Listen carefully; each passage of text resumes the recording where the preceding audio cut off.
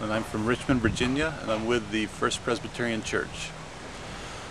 What I'm going to describe now is the water filtration system that we have developed with, in partnership, the Central Moravian Church here. Right now we see here above me is a large water collection tank which is collecting water from the existing well at the Old Bank location that Central Moravian has. This will allow the community to access, you can see here, water that they are now currently pulling up through a well through a bucket.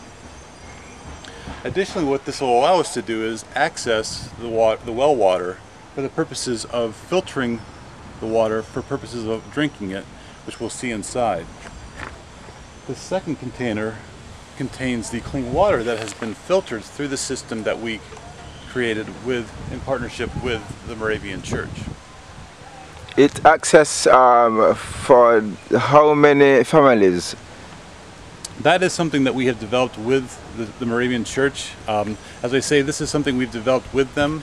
It is really up to them to decide how they want to distribute the water. We're not telling them how to do things. We purely have been we haven't been giving them anything, but rather teaching them how to develop the system so that they can then make the decisions on their own as to what's the best way to distribute the water to their own community. We like to ask Cindy Mabry if they have in mind to install these installations in next churches. So we hear what she has to say. And so this is a partnership between Central Moravian Church and First Presbyterian Church in Richmond, Virginia. And this is our first installation. We are a group of 10 from our church in Virginia who were trained through an organization, a not-for-profit called Living Waters for the World. And the idea is to bring clean water to share with all of God's children.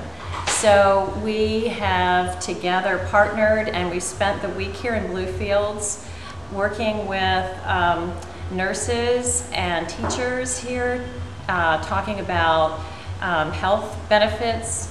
And we've also been working at the Old Bank location, setting up a water filtration system that you'll see in just a minute on the inside. And so this filtration system is purifying the raw water that comes from the well that has bacteriological contamination.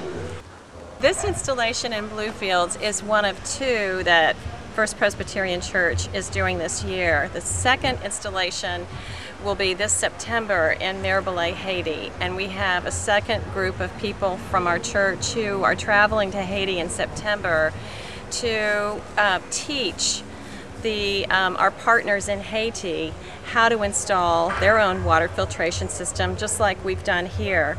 And also, because there is unreliable electricity in Haiti, we'll also be doing an installation using solar power. So that's coming up in September. And the beauty of this system is that we've been teaching our partners how to install their own filtration system. So when we leave tomorrow, they understand how to operate it, how to find parts if something should break, and that is the reason why this program has been successful. It was started in the early 90s, and there have been over 300 installations of Living Waters filtration systems throughout the world. Continue listening to Bluefields Creole News for more information about water systems in Bluefields. Thank you very much.